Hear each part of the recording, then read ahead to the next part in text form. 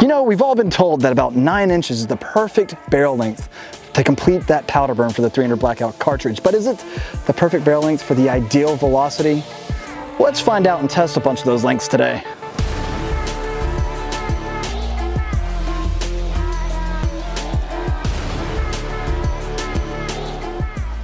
Welcome back, everybody, to Classic Firearms. We're out here at Take Aim Training and Range, here to bring another exciting video. You've seen our videos covering, well, 9mm, 223, 308, out of different barrel lengths, different velocities. Well, we're gonna do that same thing today with 300 Blackout. In honor of our current giveaway, the Sugar Weasel, we want to test different barrel lengths to see what type of different velocities that we're gonna get through the 300 Blackout cartridge. And again, big shout out to Unlimited Ammo, who's sponsoring the giveaway. They're not only, well, providing the ammo for this video, but they're also providing 300 rounds of 300 Blackout in conjunction with the Sugar Weasel. So thank you, Unlimited Ammo. And with that being said, we are shooting some 147 grain full metal jacket boat tail today, and we're gonna see just what type of velocities we get out of the 5-inch or 5.5-inch Sig Rattler, the 7-inch Sugar Weasel. Then we've got the 7.5-inch Christensen Arms MPP bolt action. That'll be pretty fun. And you'll notice too that, yes, we have the Cherry Bomb by Q on all of these guys, because we're gonna try shooting them both unsuppressed and suppressed with the Trash Panda. Not sponsored by Q, we just had one of these laying around and figured it'd be kind of fun. But we've also got the Surefire SPS that we're gonna try out on the Sig here, but we've also got the 8-inch Aero build of mine with the Yankee Hill machine suppressor. I'll remove the rail so we can shoot it both suppressed and unsuppressed. Unless we shoot these suppressed, and there's not much of a difference, then I'm not gonna take the time to remove the rail. I'm being honest with you guys. The Sig MCX Virtus. This right here is like, this is what I think of when I think of almost the perfect 300 Blackout gun. If you disagree with me, you're probably wrong, and you should let me know why down in the comment section, all right? But anyway, 9-inch barrel on this guy, then we got a 10-inch Diamondback 300 Blackout, and then a 16-inch LWRCI 300 Blackout. No. It's not piston driven, it's DI. Okay, I think this is gonna be a lot of fun. We've got the chronograph set up here. Let's go ahead and make ready all these guys, and let's get some velocities. So starting off with the Sig Rattler 5.5-inch barrel, we're gonna be running 10 rounds through every gun, through every barrel length. And then on those that we can suppress, we're gonna run 10 rounds suppressed and unsuppressed. So starting with the 5.5-inch Sig Rattler, let's go ahead and do this. Remembering that Cherry Bomb there, definitely going to want eyes and ears, folks, because that thing is concussive. All right, let's do this. Did I already make ready? Nope. Let's do it. Shot number 1. 1068. Wow, my ears are already ringing. All right, shot number 2. 1084. Shot number 3. 1094. Number 4. Says 1094 again. Shot number 5. 1071, number 6, 1069, nice. Number 7, 977, number 8, 1073, number 9, 1098, number 10, 1041. Gosh, dang, my ears are ringing. All right, so 10 rounds suppressed with the 5.5-inch Rattler. Shot number 1, 1074, number 2, 1058, number 3, 997, number 4, 1088, number 5, 1069 getting smoked out, number 7, 1061, number 8, 1058, number 9, 1050, number 10, 1087. Oh, dang. Whew. So with no suppressor, the Sig Rattler in its 5.5-inch barrel was getting at 1,067 feet per second. With the suppressor attached, somehow the average after 10 shots was less at 1,059 feet per second. That's pretty negligible though. I think that is not that big of a difference. So we're gonna try that again, but with the 7-inch Sugar Weasel, first of course going unsuppressed. And why was it that we put the Cherry Bomb on all the short guns? Granted, it comes with this, but all right, let's do this. Shot number 1, 1102. Number 2, 1150. Number 3, 1123, number 4, 1108, number 5, 1111, number 6, 1105, number 7, 1131, number 8, 1092, number 9, 1150, number 10, 1115. All right, let's go ahead and put that suppressor on it. Shot number 1, suppressed with the Sugar Weasel. 1168, number 2, 1127, number 3, 1089, number 4, 1143, number 5, 1104, number 6, 1146, number 7, 1171, number 8, 1109, number 9, 1133, number 10, 1074. Now we went in the opposite direction. Unsuppressed with the Sugar Weasel, we got 1,119 feet per second, and suppressed 1,127. So it's like, okay, so not that big of a deal. Now, my initial theory was, screw it, let's just shoot all suppressed because it's 300 Blackout and that's just a lot of fun. But then the next gun up is the 7.5-inch Christensen Arms bolt action. So I want to know if we're going to see much difference out of a bolt gun. So why the heck not? We're here, we got the time, we got the ammo, and we got a suppressed and unsuppressed gun. Let's just do it. Starting unsuppressed with the Christensen Arms 300 Blackout MPP 7.5-inch. Shot number 1. Let's do it. Woo, 1190. Shot number 2. 1146. Number 3. 1152, number 4, 1125, number 5, 1132, number 6, 1168, number 7, 1101, number 8, 1160, number 9, 1122, and number 10, 1127. Shot number 1, suppressed. 1184, number 2. Look at you see the perfect little smoke ring? All right, number 2. 1138, number 3. 1129, number 4. 1174, number 5. 1160, shot number 6. 1137, shot number 7.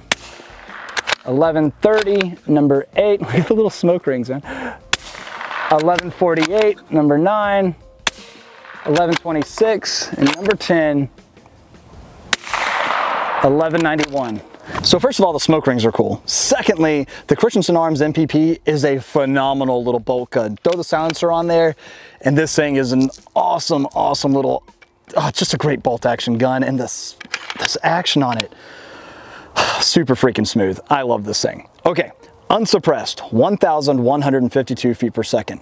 Suppressed, 1,152 feet per second. There was no difference between the two after 10 shots and averaging them out, both suppressed and unsuppressed. So I'm not taking the rail off of my arrow here. Let's just go ahead with the 8-inch guy and hop right into it. Shot number 1, suppressed. Well, that's shot number 1. 1193, number 2. 1170. Shot number 3, 1185. Number 4, 1202. Shot number 5, 1196. Shot number 6, 1186. Shot number 7, duplicate, 1186. Shot number 8, 1180. Shot number 9, 1166. Shot number 10, 1229. Okay. 9-inch Sig and CX Virtus with the SPS 300 by Surefire. Let's do it. Shot number 1,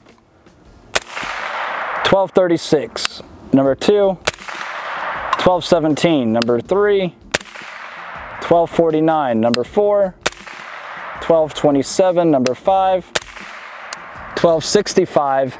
Number 6, 1236. Number 7, 1155, number 8, 1265, number 9, 1256, number 10. 1279. 10-inch Diamondback. The DB15 chambered at 300 Blackout. Let's do it. Shot number 1. 1252, number 2. 1241, number 3. 1256, number 4. 1194, number 5. 1253, number 6. 1262, number 7. 1253, number 8. 1288, number 9. 1317, number 10. 1293. 16-inch LWRCI 300 Blackout DI. Let's see how this guy does. Shot number 1. 1422. Shot number 2. 1383. Shot number 3. 1379, number 4. 1448, number 5. 1377, number 6. 1463, number 7. 1399, number 8. 1443, number 9. 1407, number 10. 1427, and obviously the fastest. Okay, so on today's episode of Classic Firearms Science Experiment, we have discovered that from the 5.5 inch all the way to the 16 inch here, we had a total of a 352 feet per second deviation or difference between the two. Getting there took a little bit of time, but we broke it all down. And keep in mind too, we're not a science channel per se. We didn't run hundreds of rounds to get a much more precise velocity. We're a gun channel that's bringing you as much information as possible every single day. So don't judge us too hard. Oh, and at no cost to you. Now, if you want to take a deep dive onto at least suppressor science, check out Pew Science. They take a little bit more of a deeper dive, get into the specifics and nitty-gritty of stuff, and it's pretty fun, so check that out. Okay, now with that being said, let's go ahead and jump into each gun, the velocities, and the differences between each. So the 5.5 inch Rattler here, again, we shot it suppressed and unsuppressed with the Trash Panda by Q. Unsuppressed, 1,067 feet per second. Suppressed, 1,059 feet per second. Average of 1,063 feet per second. That increased to the 7-inch Sugar Weasel. We have the unsuppressed, 1,119 feet per second. Suppressed, 1,126. Not that big of a deal. 1,123 feet per second. So only a 60 foot per second difference between these two. Okay, now something that's interesting, because we're already in all 3 different games here. Just by chance, what we had laying around at the warehouse and in the video room, we've shot DI guns today, bolt gun, and piston-driven guns. So how much of a difference do those make on velocities? Well, we've kind of tested that theory before too.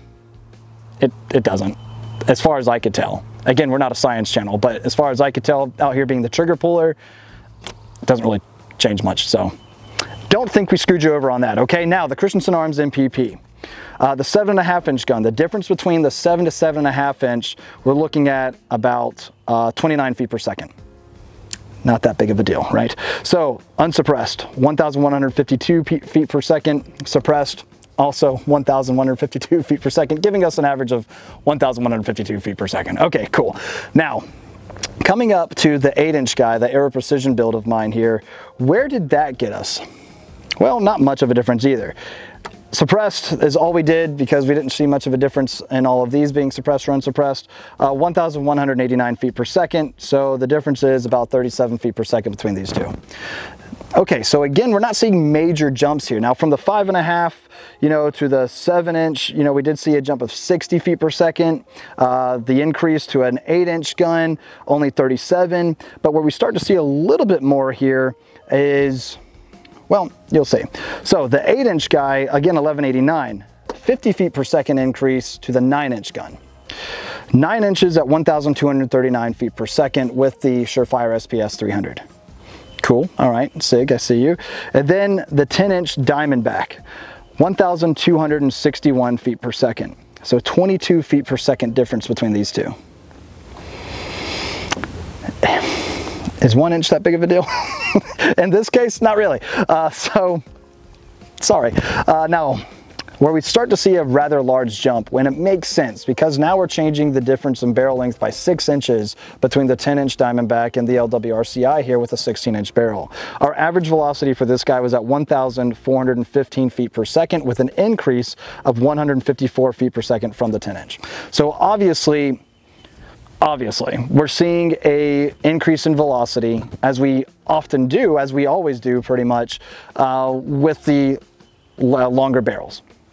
However, by how much is really what it comes down to, and it really does find that sweet spot again between the overall difference being 352 feet per second from the 5.5 to 16-inch, that's not that big of a deal to me.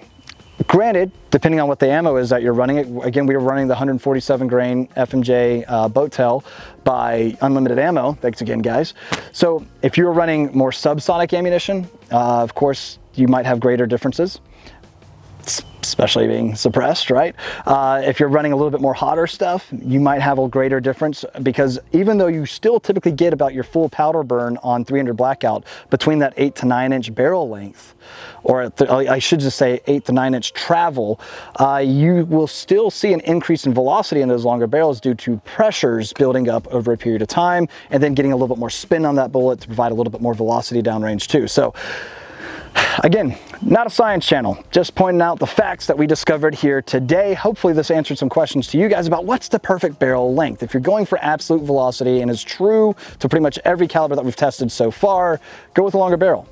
But if you want something that maybe you're going to keep suppressed all the time, go with something a little bit shorter, and then you don't have to worry about having pretty much a musket that you're shooting with, because the SPS here, as you can tell, is what, maybe a 7-inch, somewhere in there suppressor. So you're adding that length to the end of your barrel already. So wow, that would be a lot if you had a 20-inch, right? So just keep that in mind.